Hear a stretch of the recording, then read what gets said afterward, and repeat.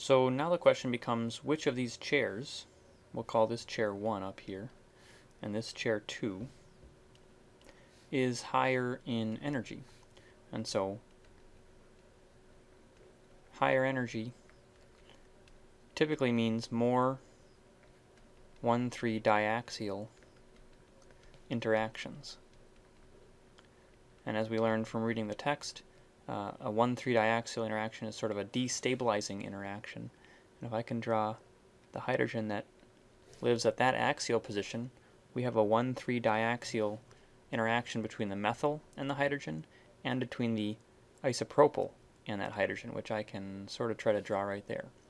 And so we have two 1,3 diaxial interactions, not to mention the 1,3 diaxial interaction between the methyl and the isopropyl group.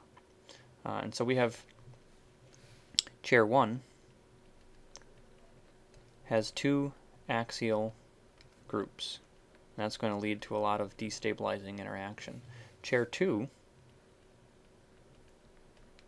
has 0 axial groups, except for hydrogens, and we don't typically count those because there's always going to be a few axial hydrogens.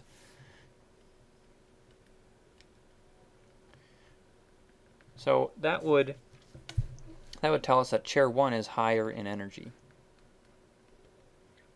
If the question asks you to circle the lower energy chair, you would then circle this one. So what if we were given a different chair? So let's look at a chair that has two groups on it, but they're not always going to be the same. So let's look at this chair. I'm just going to move the isopropyl group a couple of carbons around the ring. And so we need to draw some chairs now with a methyl and an isopropyl. So if this is carbon 1, 2, 1, 2, I'm going to leave the hydrogens off. The chair flip looks like that.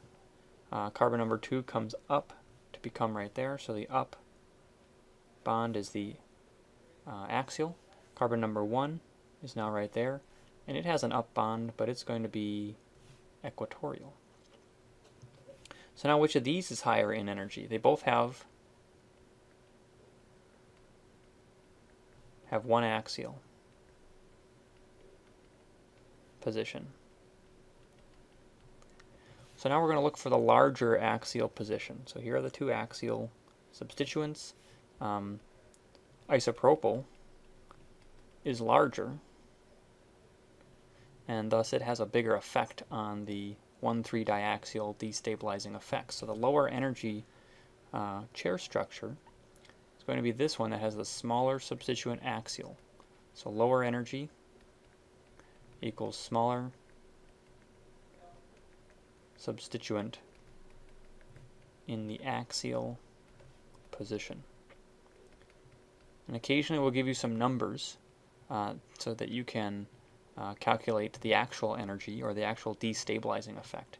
But if we don't have any numbers, as we do in this example, no numbers, you're simply going to look for the larger group or the more groups. If we have 3 groups that are axial in one chair and 1 group in the other chair, most likely it will be the 3 groups that are the highest energy chair structure, except if we have tertiary butyl group. If that is in an axial position, that's going to be the largest destabilizing effect that we can think of in our semester. So if I have a T-butyl group, and it's in the equatorial versus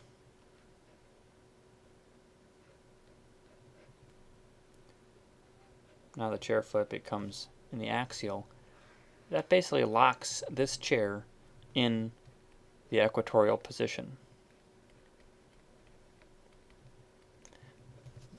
The T-butyl group is so large and has such a destabilizing effect when it's in the axial position that there's not a lot of this particular chair conformation present at equilibrium. In fact, there's very, very little, less than 0.01%. And so the T-butyl group essentially locks and favors only this chair. Even if there's ethyl groups here, right here we have 2 axial ethyl groups versus, in this case, we would say